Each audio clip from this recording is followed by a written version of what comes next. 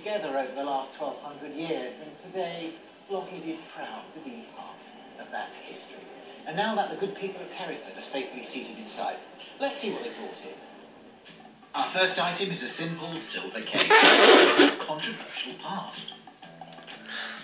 I must say, I noticed you straight away in the queue because you have got a very distinctive beard. It's a wonderful beard. Congratulations. Thank you very much. What's your name? My name is Jonny Crow. Jonny Crow? Adam Partridge? The bird family. The bird family. We were destined to meet, weren't we? So. And I think what you've got here is something that us birds won't like. That's right. Because it's to do with shooting. It's to do with killing.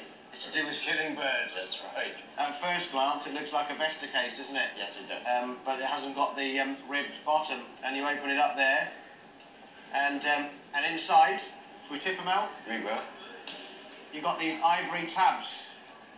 It's called a butt marker, isn't it? That's right. And each one of these tabs is numbered from 1 to 8. I'll leave the others in the middle there. You're missing number 2. Missing number 2. So, do you know how this would have worked? I think if you were on a shoot or an organised shooting party, obviously there are stands set up for where you're going to shoot from. Yeah. And I think you just draw you draw a peg or the piece of ivory, and whichever number you draw is corresponding to where you stand with your gun. That's how I've understood it as well. So it's effectively drawing straws for where you're going to shoot from. That's right, yeah. How did you come to find it? I found it well over 30 years ago. In the early 80s, I was having a wander through a wood. I just spotted this in a clump of grass. Never. Shining. Picked it up. Thought, oh, I found a Zippo lighter, because a small Zippo lighter, that's what it looked like to me. Stuck it in my pocket, took it out, stuck it in a drawer.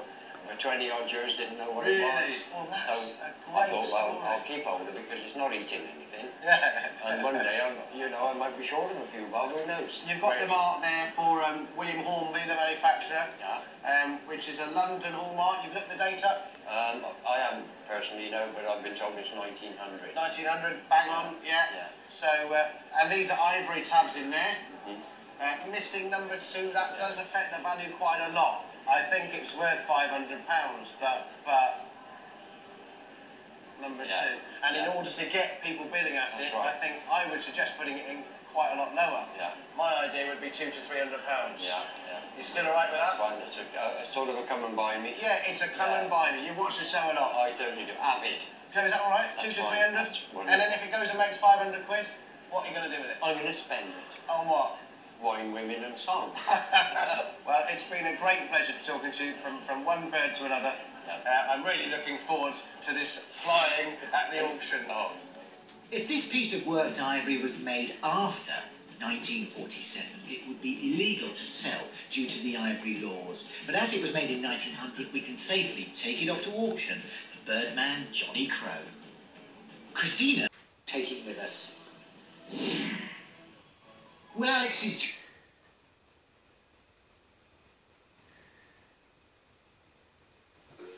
Alright.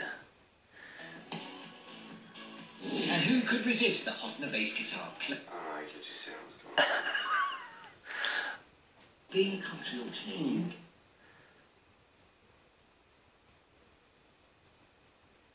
What is it? Because you're going way past it. Alright.